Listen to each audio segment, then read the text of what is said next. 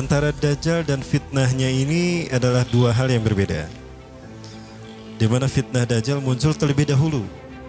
Dajjal ini akan keluar nanti dari negeri Persia, sebuah kota dalam hadis sahih dikatakan dari wilayah namanya Yahudia.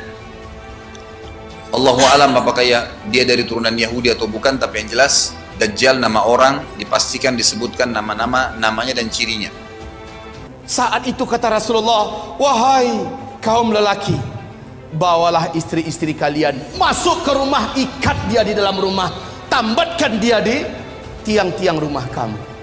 Carilah ibu-ibu kamu, bawa dia ke rumah, ikat kakinya, ikat tangannya, tambatkan dia di tiang-tiang di dalam rumah.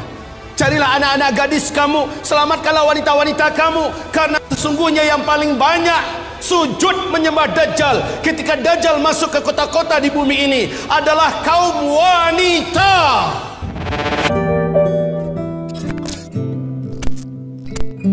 We find, as I said earlier, that it is a unique world. There's never been a dunya like this before.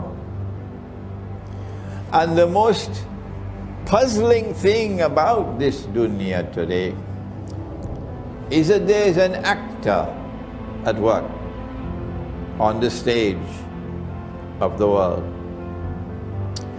And he is an actor who seems to have come out of nowhere. We had great civilizations. Babylon was a great civilization. Where did this fellow come from?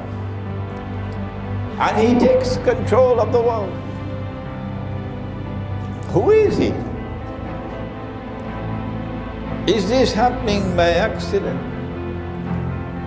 He has a power that none can resist. He brings a scientific and technological revolution which, when applied to military science, gives him unprecedented power. He doesn't need a sword anymore to fight. He can kill you from a distance. Huh? Strange. He has unprecedented. Proceed now.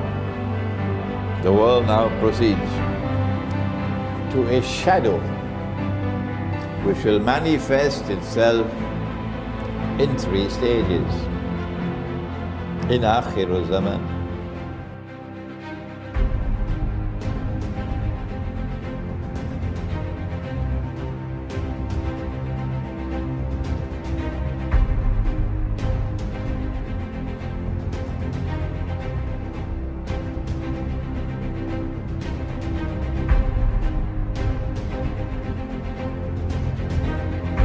Because you know that there is a fella, a mastermind at work, who wants to rule the whole world.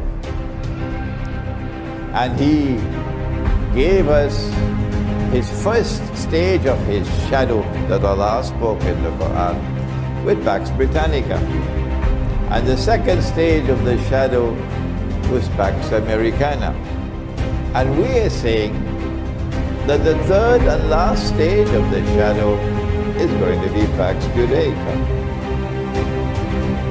When Israel will seek to replace the United States of America as the next ruling state in the world, and Israel is going to say, away with all of this godlessness. This fellow is not only godless, this fellow is also decadent. He is the one who says a man could marry another man and get a marriage certificate. You know who the fellow is? Modern Western civilization. So Pax Judaica is going to come to say, we want to sweep away all this godlessness and all this decadence.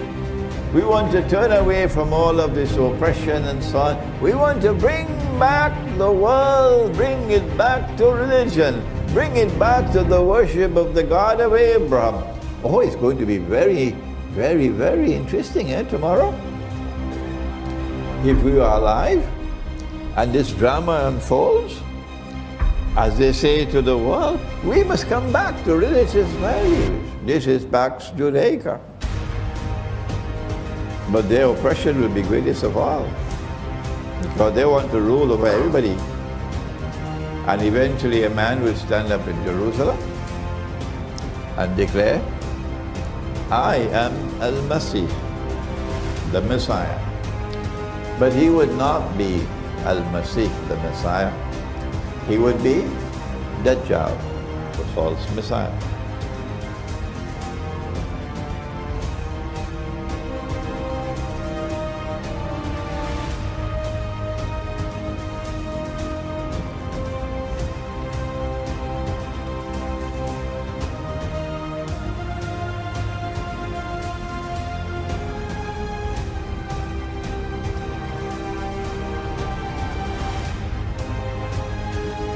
For him to achieve his objective, a Pax Judaica, for Israel to rule the world, he has to make Israel very, very big, like the United States. But that's not possible. Israel cannot expand. Israel is surrounded by the Arabs. Forget it. Or the world has to become much smaller. Which one will it be? Which one will it be? Yes. The answer is the world will have to become much smaller.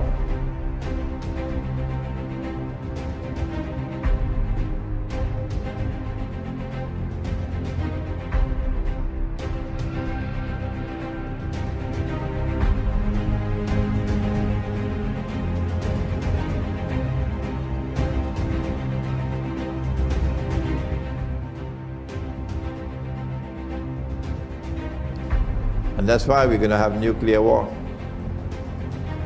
They want the nuclear war. They know it. And they've already prepared for nuclear war with the underground bunkers and so on. So they will survive. In order to have the nuclear war, they got to provoke Russia. So Russia had to become a nuclear power. And that's why they transferred nuclear technology to the Soviet Union. Yes, so that the Soviet Union could become a nuclear power, so that tomorrow there could be nuclear war, so that the world will become small. Are you beginning to understand now what's happening in the world? Nabi Muhammad alayhi salatu wassalam is talking to his companion Mu'az ibn Jabal radiyallahu ta'ala anhu. And they're sitting next to each other. His hand is on his shoulder, I think. And he said to him about the signs of Akhirul Zaman. The hadith is in the Sunan of Abi Dawood.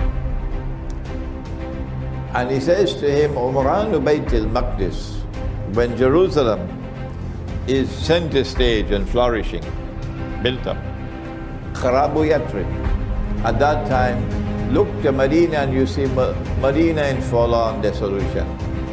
No event in Medina, nothing. It plays absolutely no role whatsoever, even in Arab affairs. Kharabu Yathrib Khuruj al-Malhama.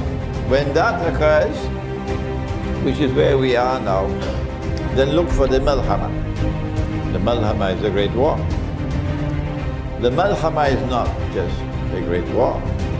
It's a war like no war has ever been. None. First time. What kind of war will it be? The Malhama. Hadith in Sahih Bukhari that 99 out of every 100 of the combatants will die, will be killed.